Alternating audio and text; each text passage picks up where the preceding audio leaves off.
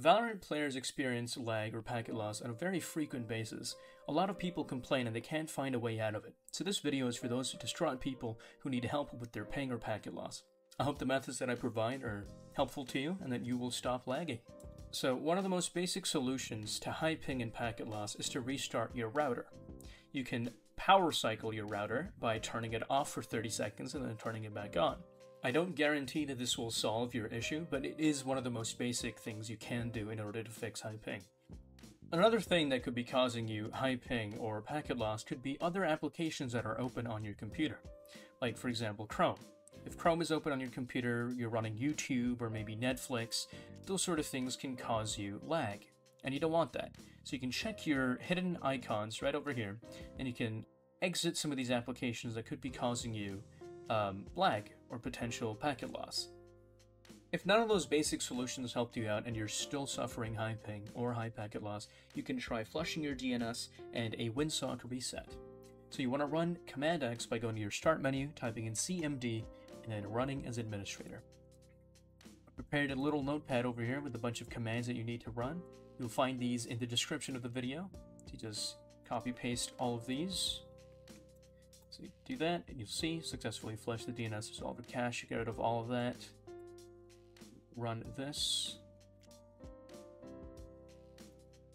Basically just gotta copy paste all of these commands. As it slowly does its work.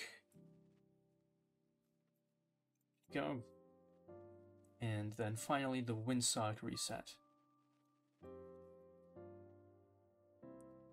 There. I think I typed that out twice, sorry. There we go. Successfully reset WinSock catalog. And that should help you after you restart your computer. Just go over here and you hit restart. After you do that, run Valorant again, and you check out, you see if your problem has been fixed. If not, then we move on to the next step. Another potential solution to your problem could be checking out your network device's properties. So you head over to search bar, you type in control panel.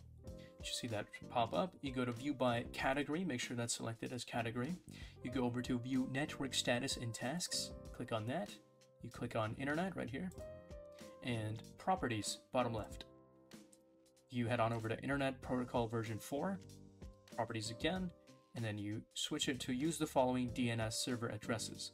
You can go 8, oh, that is not the right thing, sorry about that.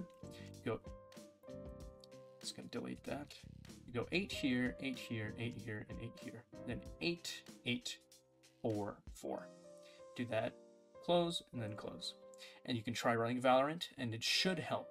If not, you can come back here, go back to properties. You can do the same thing again, but this time you can change it to 1, 1, 1, 1, and 1, 0, 0, 1. Okay, close, close. You can restart your computer, try it again. If that doesn't do anything, you can go back, properties, and just restart it right back to what it was. You just obtain DNS server automatically. Okay, close and close.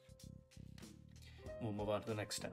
If all else has failed and you're still experiencing high ping or packet loss, you can try going back to your search bar yet again and typing in device manager, going over to your network adapter. Mine is this one right here. Yours is going to be different. This is mine. You right click on it and you click update driver, search automatically. Mine already has the best drivers updated and installed, so I don't need to do that. But in case yours actually updates, it could potentially increase your speeds. And if that doesn't work, if all else in this video has failed for you and you're still lagging, you could try potentially limiting the number of users that are on your router. It could be an issue that there's more than 5 people using one router, and that could cause problems for you. The router suffers, it struggles. And if even that doesn't work, if you're still lagging, that's an issue with your ISP or your router potentially. You could switch out your router, you could buy a new one, or you could contact your ISP and question them and ask them as to why you're lagging so badly.